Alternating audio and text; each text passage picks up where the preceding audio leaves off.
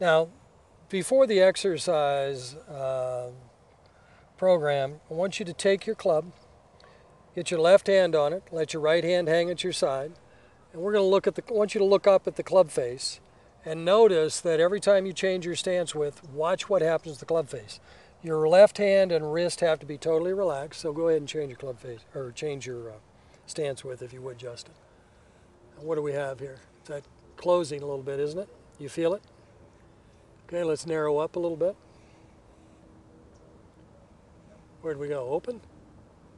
Pretty square, maybe a hair open. Okay, and let's narrow it a little more then. Opening up? Just a little. Yeah. So we're seeing changes in the club face angle. With an open core, you're not only dealing with hips that are rotated left, having to adjust your stance width, but you're also dealing with changes in club face angle. Okay, and go ahead. Okay, Justin, now we're going to recheck his grip. And now that he has a square hip line, and we're going to look and see what effect it has on club face. So we have square hips. And Justin, I want you, how's that look to you? Pretty square? Yeah. Okay, let's change your stance width. We can go a little bit narrower, and that club face isn't moving, is it? That's very square. Let's go wide again. And once again, that's staying very square.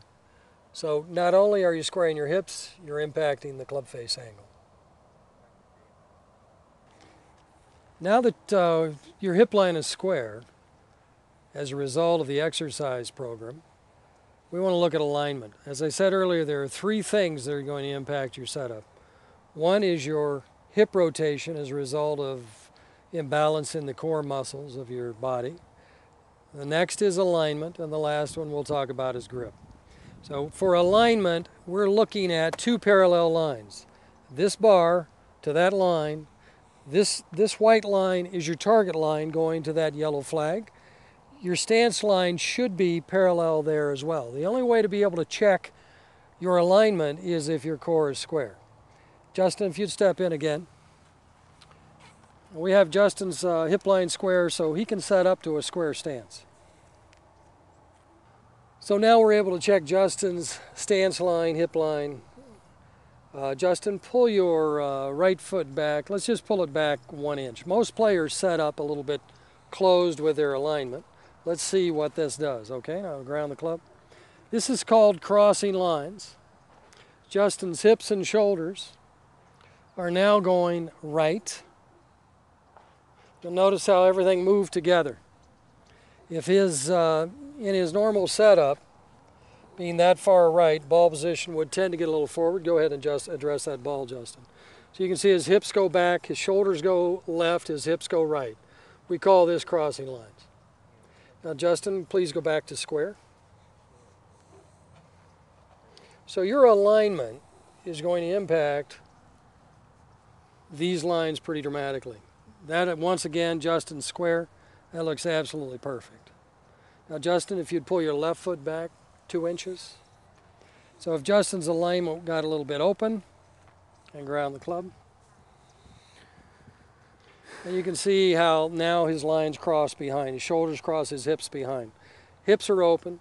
Shoulders look pretty parallel to the target line, but it's going to impact path. It's going to impact his ability to rotate, impacts his entire golf swing. So alignment, once you have a square core, your alignment is very, very important. Okay, go back to square for me, Justin.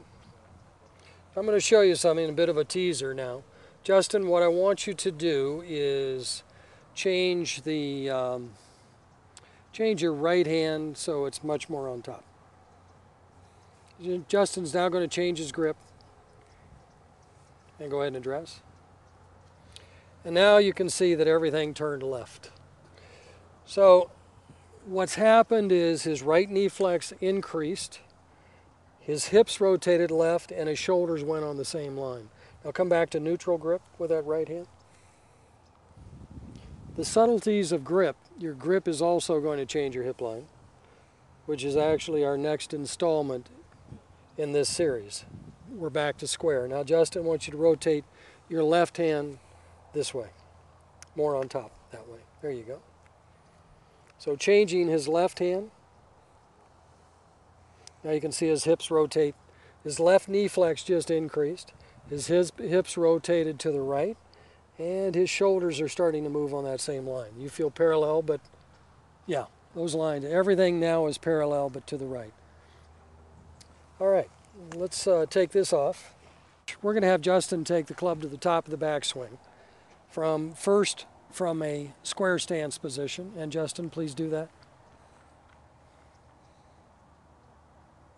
And hold it. How's that feel? Good. Good? Okay, now bring that down.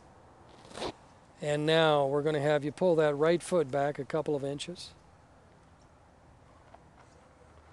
And watch the change in path, watch the change in the amount of rotation. And what do you feel there? I feel like I turned it too inside and I got stuck a little. Can't turn. You can't turn, and you feel like the club path changed a little? Yeah, definitely inside and cross the line a little. Inside and across the line, okay. And bring that right foot back up. And let's have you pull that left foot back 2 inches. And now take it to the top of the hips are now open. Take it to the top of the backswing. What do you feel there? I feel like my hands came high and I kind of moved laterally. Yeah. So you get stuck as when the hips stop, the arms and the hands begin to work. So for Justin and for me, when we get a little open in the backswing, we can only turn our shoulders 90 degrees to our hip line.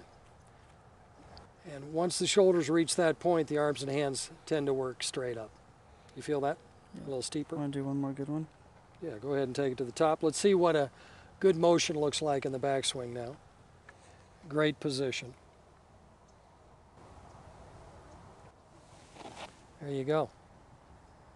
Beautiful position in the backswing. So just because you square your hip line doesn't mean you're going to swing the club like Justin does, but it's certainly going to take a number of variables out of your setup. But you do this exercise every day, right? Oh yeah, I have to. If I don't, practice is useless. Basically, I'm out practicing what I don't want to achieve, and it doesn't get me anywhere if we're not practicing, the right thing. Right. Well, and you told me earlier that you do this exercise depending on your workout regimen, both morning and night. Well, I always do it when I wake up in the morning. Then if I also exercise at night, usually treadmill or, any type of weightlifting, I'll do it right after too. Okay, and that is so important. Anything that you do that will challenge your core will change your hip rotation. A lot of my players say, well, I'll do it before I play golf. It's easiest if you can get into a habit doing it daily. It's great for your back. It's wonderful for golf. As I said, now you can work on one line, a square hip line. You're not going to find a lot of changes in the club face simply because you're changing stance width. And you're not going to have to be constantly making adjustments in your stance line, as you saw earlier, for both me and Justin.